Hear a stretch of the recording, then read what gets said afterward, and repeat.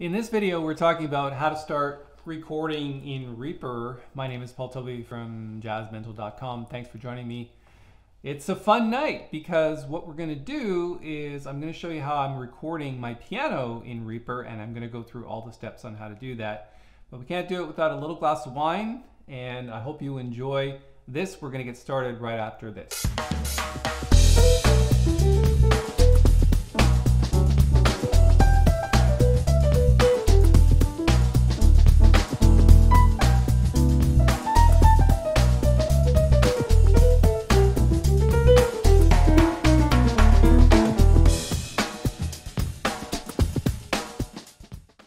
So this video is, again, how to start recording in Reaper. So I've got this project going that you can see on your screen. It is Reaper, and there is a drum track, a bass track, a piano track, and then a piano reverb track. And I'm going to talk about how to set up the piano and the piano reverb track in just a minute.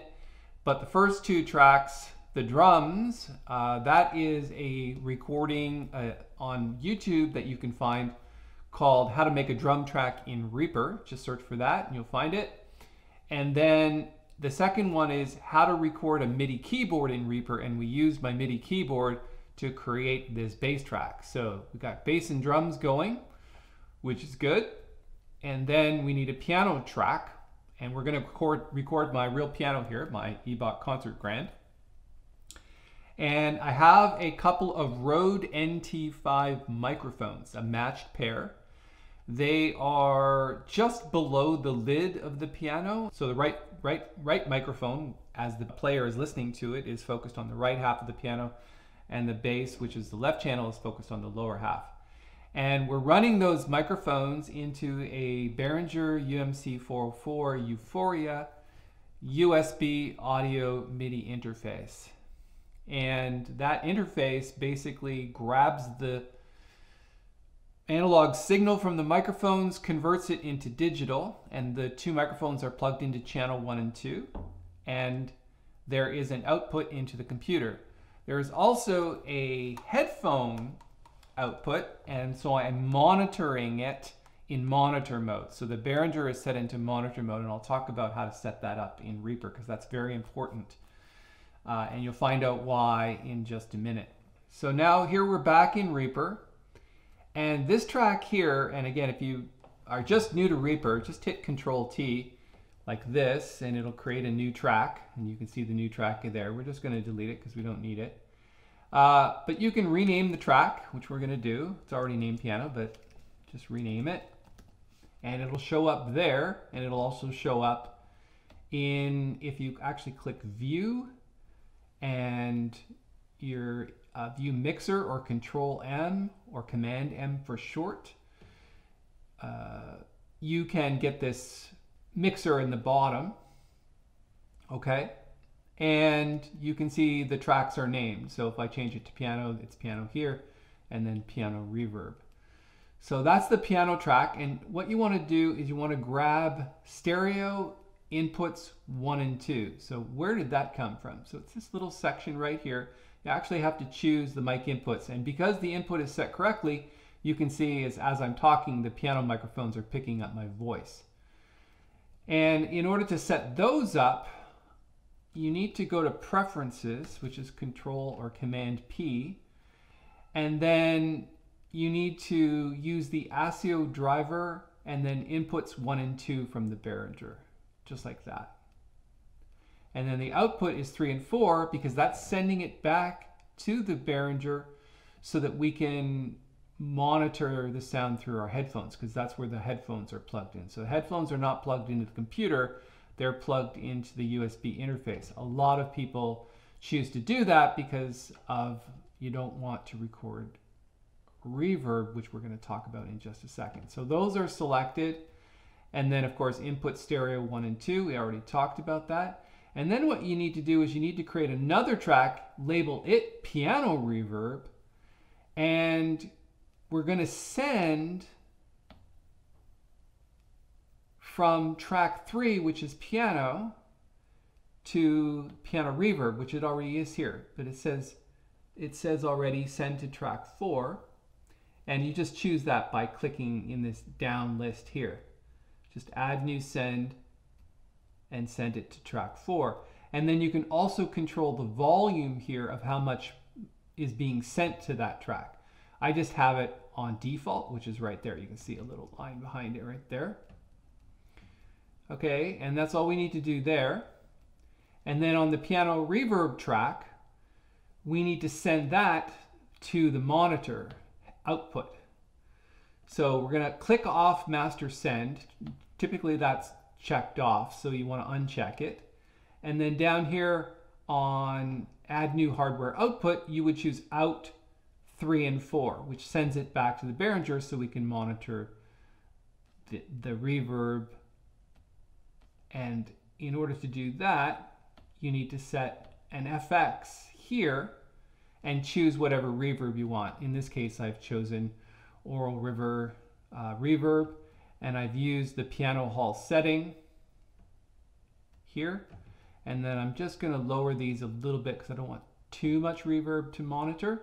And then completely dry. So all we're doing is sending reverb to the track 4. Or no, we're just sending the signal, and then all we're doing is adding reverb on track 4 and monitoring the reverb, because you get a certain amount of power from the piano itself.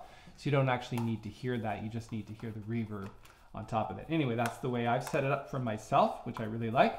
And now all we need to do, I'm just going to throw my headphones on and make sure that I can hear reverb, which I do.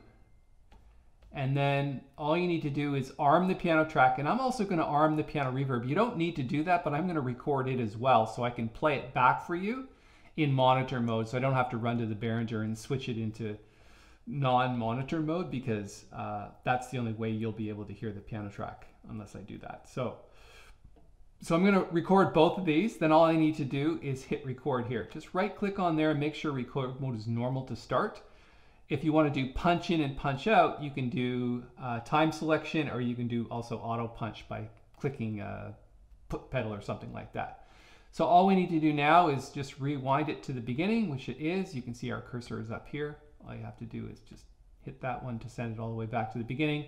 You'll hear a click track.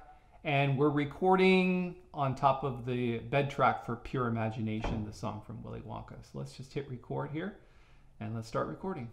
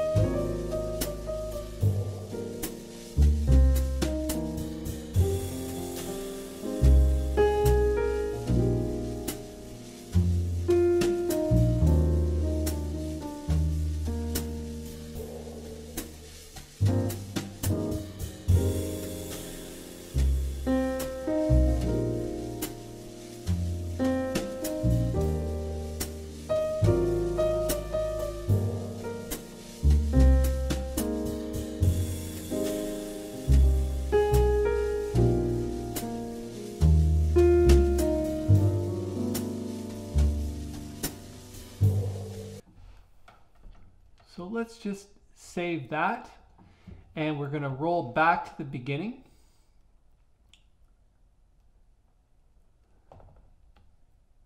And just hit play, and let's listen to it a little bit. Now, when you're playing it back and you want to hear it exactly as played, you'll have to go to the reverb on this track and change it from dry to wet, just like that. Okay, but I'm not going to monitor that track, but if you want to monitor the actual recording from the piano track, you have to do this in order to hear it properly. But we're not going to do that. I'm just going to undo that, and I'm just going to play back the track.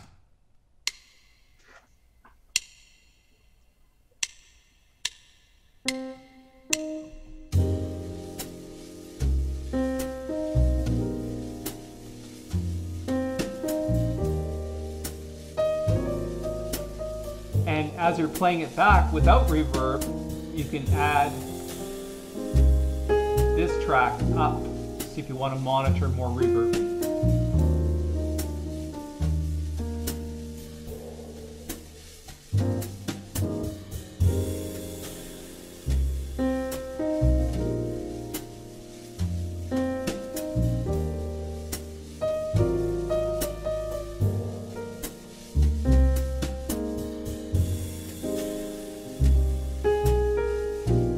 So you can hear I was a little bit late to come in here. Let's just play it back to here.